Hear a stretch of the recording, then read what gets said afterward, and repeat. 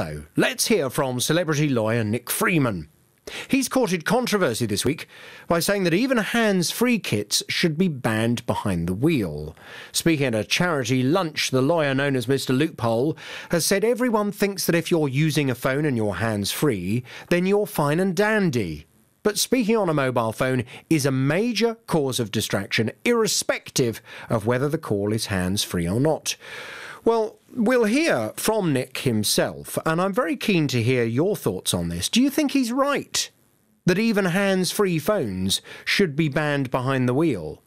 Do you think he's talking absolute sense, or is this a step too far? Let's find out, because Nick Freeman joins us now. Good morning to you, Nick. Morning, Jonathan. Morning. So we all know that handheld mobile phones have been banned, although, of course, we still see people, unfortunately, using them all the time. But they've been banned since 2003. Why do you want to see hands-free kits banned as well? Well, the difficulty is the level of distraction. And the level of distraction, whether you're handheld or hands-free, is exactly the same. There's no difference whatsoever. So if the mischief that we're trying to remedy is make our roads safer, it seems totally incongruous and hypocritical to say, well, we're going to allow you to use your phones as long as they're hands-free, but if you hold them in your hand, acknowledging that's exactly the same degree of danger, we're going to say that's all right. And, of course, it isn't all right, because if you were involved in any sort of incident, the fact that you were legally using your phone, it becomes illegal, it's an aggravating feature, and you can end up being charged with a very serious matter. And people think, well, I'm using my phone legally in accordance with the legislation, so I'm safe. And that lulls people into a false sense of security. As I say, if there is an incident, then that legal use immediately becomes illegal. And the point is this, Jonathan, there's been a lot of research on this. It's not what I say about it, although I'm sure if you've been driving on the motorway and you've been involved in a call and you've been using that phone legally, you've probably spent the last 20 miles thinking, goodness me, I've been concentrating on that conversation. I can't tell you anything about the journey at all because you've been concentrating on the call. And what we need to do is to remove all use of phones unless it's for an emergency. And obviously the manufacturers would have to play a huge part here. But isn't that sense of... If we don't, Jonathan, it equates to the same level of distraction as drinking and driving, which is illegal.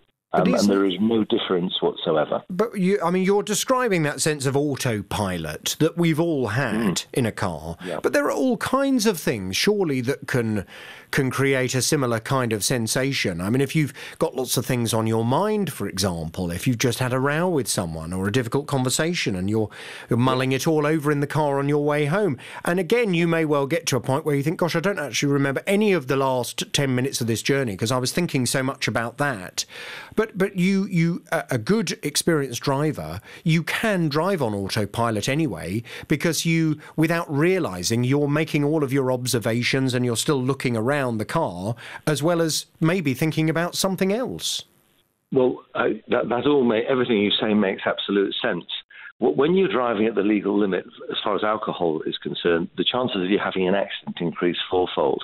When you're using a phone, handheld phone, the chances of you having an accident increase fourfold. When you're driving with your phone in a legal position, the chances of you having an accident increase fourfold. So yes, if your mind is preoccupied with other things and you think, I'm actually not fit to drive, you shouldn't drive, because if you're involved in an accident, you will be interviewed by the police and you'll be asked, what were you doing in the car? What were you thinking about? Were you eating? Have you had a row with somebody? Were you not feeling well? You'll be asked all sorts of very probative questions to try and discover whether there was an element of distraction there. And if the police conclude, actually, you've just had a row with your wife or your partner, and that's consumed your mental process, you shouldn't have actually got in that car. And that can elevate the status of your driving into a very much more serious one. Of course, we have to live life. And I'm not suggesting we cut off our brain, but what I am suggesting is we cut off our mobile phones, because it's something that would be easily...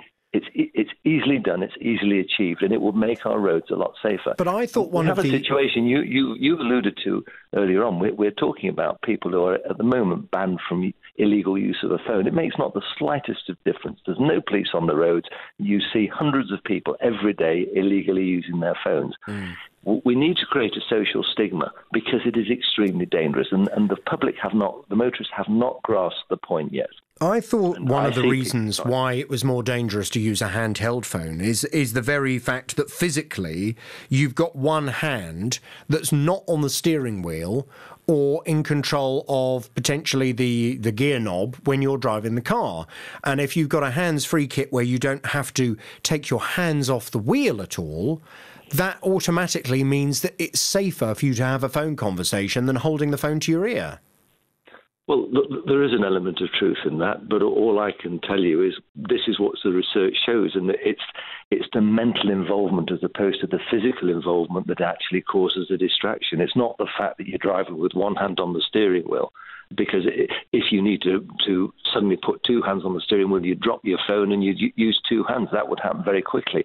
It's the mental process which causes the problem. It's that lack of concentration, that lack of awareness. So you're driving in the middle lane and you want to overtake a vehicle and you're involved in a conversation, a legal conversation, but you're consumed by it and you don't properly check your mirror, you don't check the offside lanes clear, and you pull out into the path of another vehicle. It's not the fact that you're simply using one hand on the steering wheel. Can I put a question to you? Can I put a question to you that a number of people are texting me in with? Does Nick Freeman, a man in his position and occupation, can he honestly say that he never uses a hands-free kit in his car? No, completely the contrary. I hold my hands up and I use it. I try and use it sparingly because I try and use it in appropriate circumstances, for example, in slow-moving traffic, because I'm all too aware. I see people on a daily basis who are legally using their phones, and a drunk steps out in front of them. They cause that drunk serious injury. They're on the phone, and the police are going to interrogate the phone. So the answer to those questions is, of course, I do, and I would stop immediately the moment the government introduces legislation to outlaw it. But isn't the reason you do it because it's sometimes necessary? And we live in a world now where many people's jobs involve them driving around, and during that driving experience, during that driving time, taking calls is quite important, albeit hands-free. Well, I agree, Jonathan. I often get in my phone, into my car with lots of calls to do, and I save the calls, thinking, well, I'm going to drive to London. I'll sit in the near side lane. I'll drive fairly slowly because I know I'm going to be on my phone and I'm going to try and concentrate on my driving.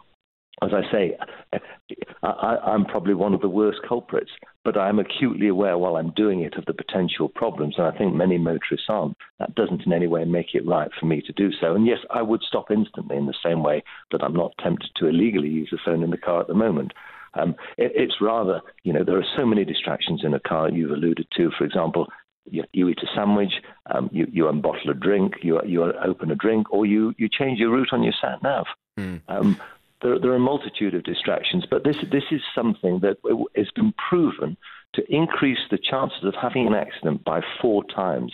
Now, in my view, that's a massive amount, and we've got to ask ourselves as a society that wants to create safer road space, safer driving, do we really want to undertake that risk, or has the time come for us actually to tackle the problem seriously rather than just tinkering with it? You know, and I know you and I have spoken so many times over the years about various laws that are ridiculous or laws that the public don't seem to have any respect for. Is there not a risk that this kind of law people wouldn't respect? Because if you think about it, there will be people listening to our conversation now on a car radio, and they're concentrating on what you're saying. They're interested in what you're saying, and they're not looking at the road. Well, they are looking at the road ahead, but they're not necessarily making a conscious, concentrated effort to look at the road ahead. It's just something that's happening naturally while they're listening to the radio. Yeah. There are also people who are suggesting that the natural conclusion to this is that you take all of the other car seats out so that you can't carry any passengers, because if they talk to you, there might be a period of time where you're not concentrating as much as you would do otherwise if you were in the car on your own. And there has to be a sense of a reasonable limit to the law, and when things start to just go a bit too far. I agree completely, Jonathan. We have to be proportionate and we have to be reasonable. I think driving in a situation where research has shown us that we're 4 times more likely to have an accident, I think it's a perfectly reasonable and responsible response to say, actually, that habit should be banned. In the same way that we've banned, we have a drink driving limit, which is the highest of any EU country at the moment. Again, the chances of you having an accident increase fourfold. The rest of the EU, barring one other country, has reduced the level to a sensible level. We haven't here. Does it make it right? No, it doesn't. And in my view, we should reduce it, because it's wrong to send out, to give anyone a green light and say, yes, get in your car and drive, and we acknowledge you're 4 times more likely to have an accident because you're at that level of consumption, or you're at that level of distraction with a handheld or hands-free phone. To me, that is wrong. It's dangerous. And we will reduce our accidents. And if people aren't interested in that, and if the government isn't interested in that, then let's carry on. But it seems totally hypocritical to outlaw one type of using a mobile phone, which is no more or no less dangerous than the other. But if the public don't have an appetite for it, and if the government don't, and I appreciate it's not a vote winner, all I'm doing is pointing out the obvious, and I appreciate people don't like it. I use my phone as well. It will be a huge inconvenience to me, but it will make the road safer. So we have to make a decision as a society, don't we? Nick, always good talking to you. Thank you so much for your time. Nick